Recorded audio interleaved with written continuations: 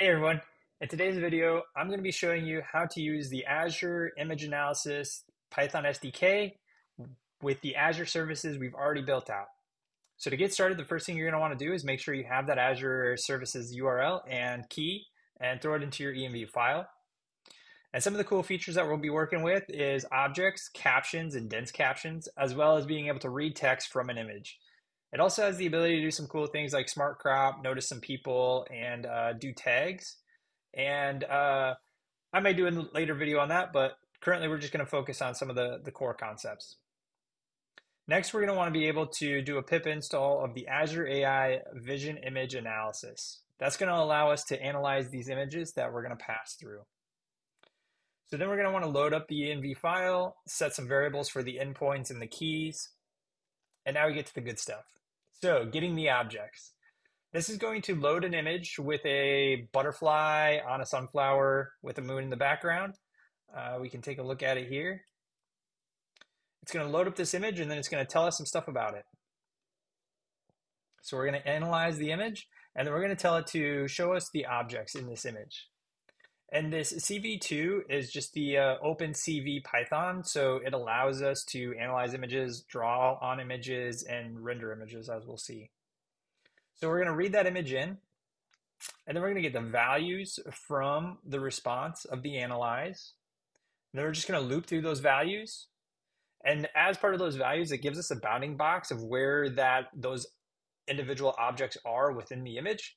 So what we're going to do is we're going to take that bounding box and we're just going to draw on that image and that text. And we're going to draw the text and the box on the image. So if I were to play this, found a butterfly with a confidence of 83% roughly, found a sunflower, and then also a flower.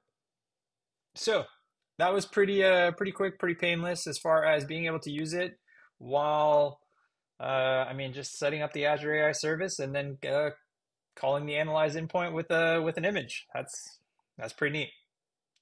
So the next thing that we're going to want to do is let's grab some captions on this. So we're going to get an overall caption for the picture, and then we're also going to get a dense caption of the for the bounding boxes.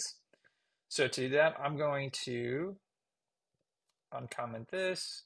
Let's scroll back up.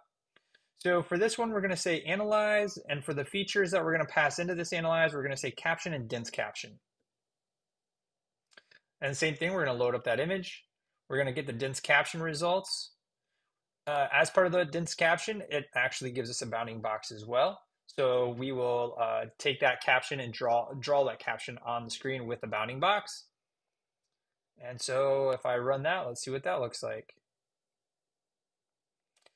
So we get a little bit more things going on here. We can see that the image overall is a butterfly on a flower.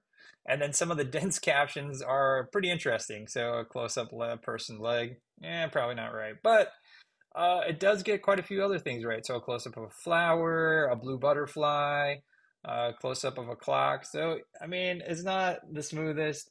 I'll show in a later video how we can create or train a model so that it'll be a little more accurate overall.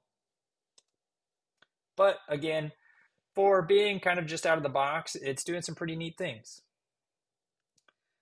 All right, so the last one here is we're going to have a picture with a sign in Spanish, and we're just going to have it read that sign.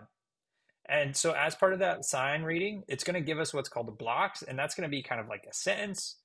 And then it'll take that sentence and break it down into the words.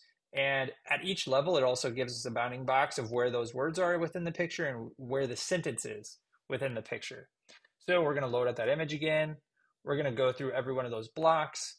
And for each line in that block, we're going to draw its rectangle. So we're going to outline the sentence. And then we're going to look for every word within that sentence. And we're going to draw a square around that word as well. So if we take a quick look at that,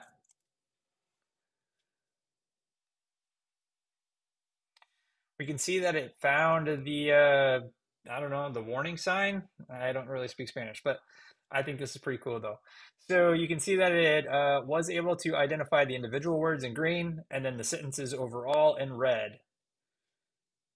So now you can imagine where you can start to play with some of this. So the idea being, I'm in a foreign country, I don't really speak the language.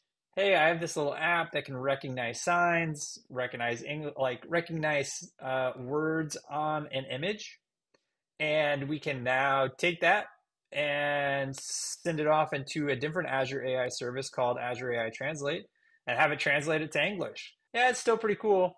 But now when you start to pair them together, that's when it becomes really powerful. And that is all there is to being able to start using this AI service that we built out with just a couple API calls in Python and getting some of those results back. Let me know if you have any questions below.